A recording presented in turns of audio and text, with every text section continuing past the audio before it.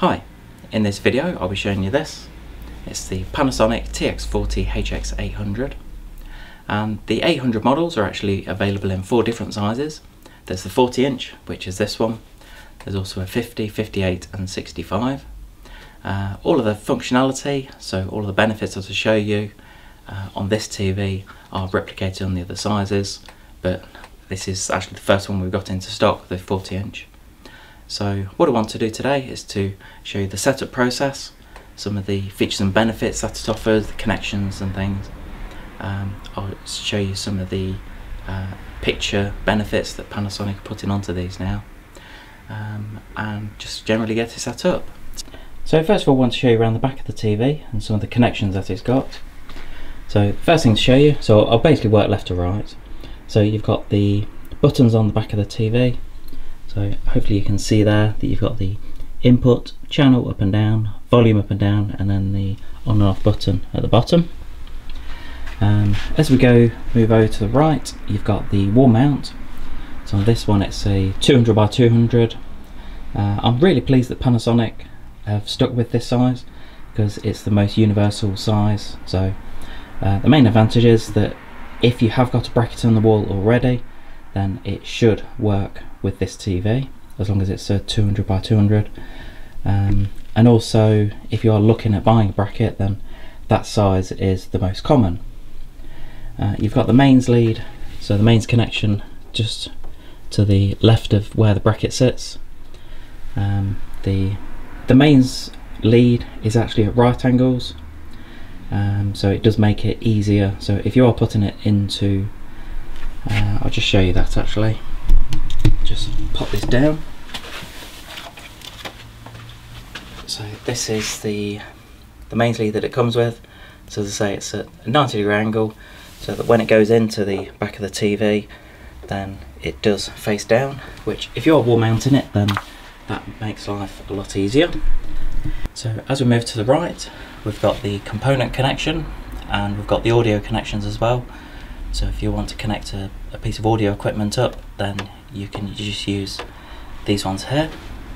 You have got the HDMI connections and USB.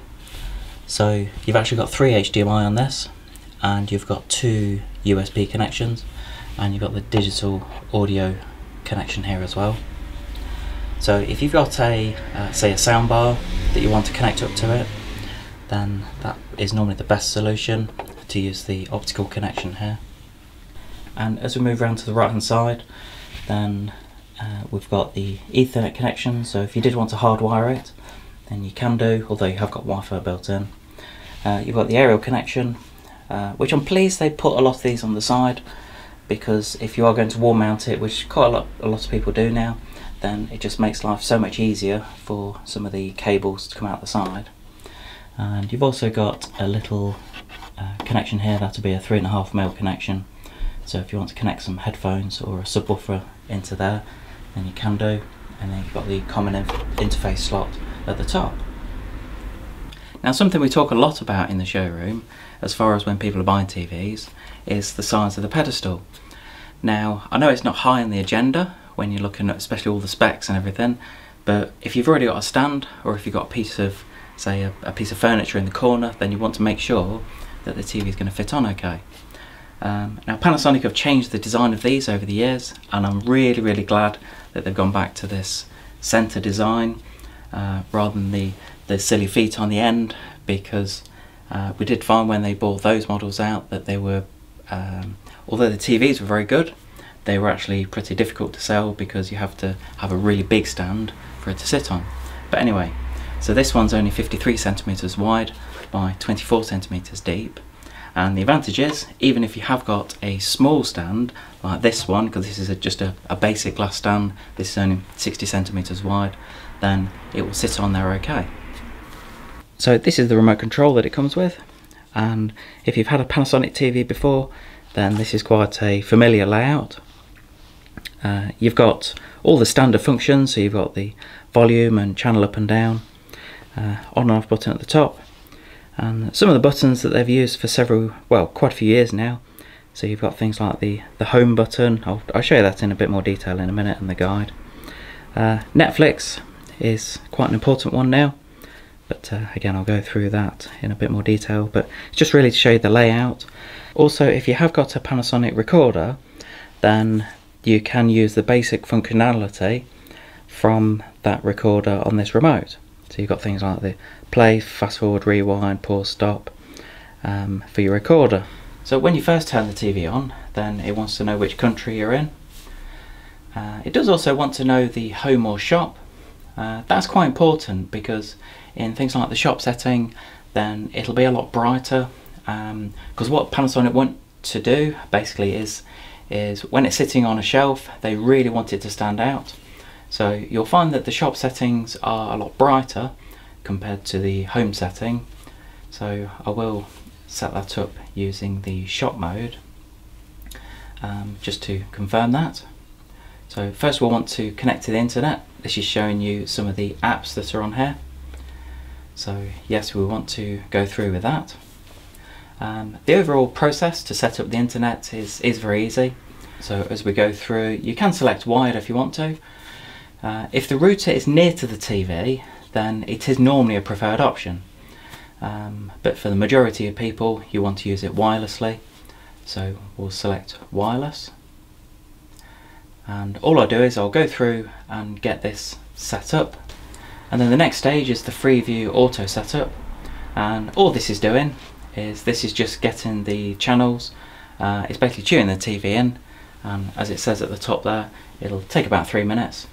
And what it does is it just lists all the channels. It's got the type, so yeah, basically the free TV. And it also shows the quality. And what you will find is as it goes through, it will actually reorder them. So once it's got all of these, hopefully, because the area we've got here is pretty good, then it will actually list them. And yeah, so that's showing some of the better quality ones. And all it does is it takes about 3 minutes to do, and then it'll put them in the right order. So once it's done that, then it will sort the channels for the best signal quality. That's really how we want it, because what I want to do is I want to pick the strongest channels at the top. They're the ones we want to watch. So now it's all set up, then when you press the guide button, that's the button just there, then what it will do is it will actually show you all of the programs that are on at the moment. You can actually have a look ahead if you want to, so you can just follow the instructions at the bottom. But I do really like this layout. This kind of layout they have used for several years, and it's nice and easy to read, and it's something that a lot of people do comment on. But you can just go down to a certain program. So if you wanted to watch this on Quest, then you just highlight that, press the OK button, and what it does is it just shows you some rough information on it. It shows you the time, so between 7 and 8. It's on for 60 minutes. So you've got the watch now or record. That's basically if you want to connect a USB device up to it, then you can record that. But most people, you just want to watch it now, so you just press OK and then it goes to it. So something else to mention, on here you've actually got something called the Freeview Play button. And with Freeview Play, it's a brilliant service, because what you can do, so when you've got the guide on like this, you can clearly see what's on at the moment and going ahead. But if you have a look here, you'll see there's a little option down here for previous. What this does is this enables you to watch programs that have not long been on. It's sort of thing, so you can actually go back for the last week. So if you wanted to watch, say on Thursday the 2nd, if you wanted to watch the weather, then just click on that. So this was on yesterday, and then just watch now, and that's just using the internet. And you do need to have an aerial connected as well for this. You can't just use the internet, but on this you just need to sign into the iPlayer. So that's quite an easy process to do in the first place. But yeah, once you've done that, got it all set up, then you can actually go back and watch content that you've missed. So as you press the menu button on the remote, that's just at the top, then there are so many different picture options on here. This year especially, Panasonic have done a really good job of some of the technology they put into the TV, to enhance the picture. You've got things like H6 processor, you've got local dimming, HDR10 Plus with Dolby Vision, and all of this technology is really designed to enhance the picture. Okay, we're only using Freeview here at the moment, but if you are going to play something like a Sky or Virgin broadcast, or even proper 4K content, then that's really where you do see the benefit of it. Something that on the older TVs, the GX800 models, the viewing angle on the picture, I'll be completely honest, wasn't fantastic. So if you sit straight ahead, it was okay, but as you move off at an angle, so if you've got somebody sitting at an angle watching it, then they weren't that great compared to some of the older models. But this year, on the HX800, then I have been having a good look at it, and Panasonic have really improved that. But as you go through some of the options here, clearly when it's first set up, and especially because it's in shot mode, then it's set to dynamic. A lot of these are increased, so the contrast and the backlight are at full, but I won't cover all of this, but there's a huge amount that you can change. So things like the noise reduction, the intelligent frame creation is quite good, and what it's trying to do is to explain at the bottom here, so it automatically makes the images smooth and clear. But there's a lot of different settings that you can change on here. So what I'd always recommend is, once you get the TV, clearly if you get someone else to set it up for you, then they will do that. But a lot of these settings are very personal to yourself, so just spend 15-20 minutes going through all the settings, and you might find over time that you just want to change something, because you might want it a little bit darker, or you might want a little bit more colour. So the next one is the sound setup. On this TV you've actually got Dolby Atmos, and the main advantage of having it built into the TV is it creates like a 3D effect. You will find that with any TV nowadays, that because they are so thin, and all manufacturers have made them really thin over the years, that the quality of the speakers in the TV themselves are okay. So if you just want the TV on its own, then I must say that this one is, they are very good. There's very little point in demonstrating things like the sound, because through the microphone I've got, you won't really get the full benefit. But yeah, with Dolby Atmos, it creates like a 3D sound from the TV. So if you are watching a film or a concert, then it really makes it feel like you're there. But when it comes to a lot of the settings, you've got things like the bass and treble. It's something I always try and point out to people, because not all TVs have got this. Bass and treble controls for me is quite important. So the next one is the Dolby Atmos, and again what they're trying to do is they're trying to show you on the right hand side here what all of these mean. So when you've got Dolby Atmos content that's present, then it will come through the TV. You have got things like the surround option, so you've got different settings for that. So Dolby Surround is probably one of the preferred ones that a lot of people go for. You have got things like the bass boost, but you tend to find that sometimes that can be probably a little bit too much. You've also got the speaker settings and the headphone settings, so you can use headphones with it as well. So when you press the home button on the remote, then you've got a couple of options. One of the most popular ones, I assume that people will use, is the apps. So on here you've got a whole range of different apps that you can go to. You've got some of the fairly standard ones. You've got things like Netflix that a lot of people use now, and on here you've actually got the Netflix button. You have got things like YouTube. You've also got things like BritBox and Prime. So these are I'm really pleased that Panasonic have got the major streaming services on here.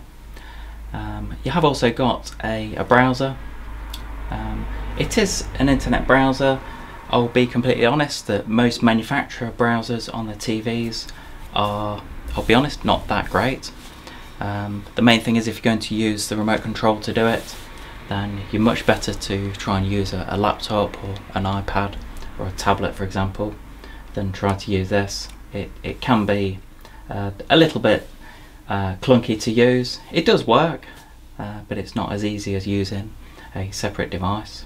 So in the apps market, it just shows you a quite comprehensive list of what's around. So you've got some of the video and movie options. So there's a lot to choose from, and not all of these are actually on the main menu to start with, because for some people you might not want to watch Russian TV, so that's why they don't put it on the main menu. But if you want to download it, then as you can see here, a lot of these are free. You've got quite a few options here for things like music. You've got sports, games, so there's a whole range here, and I won't go through all of them.